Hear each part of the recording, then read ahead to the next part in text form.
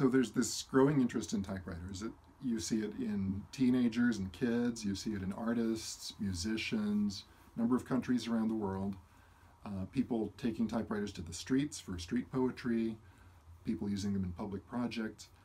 Why are they so popular now? When I thought about this, what I saw everybody had in common was that they're choosing to do something in a non-digital way that most people do digitally, which is, of course, writing. So why are they swimming against the tide?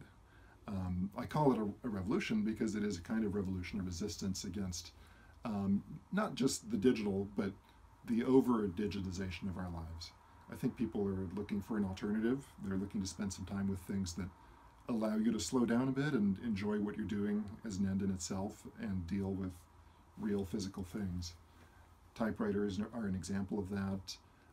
Other cases would be vinyl records or Polaroid photos or other things that just get you involved with reality.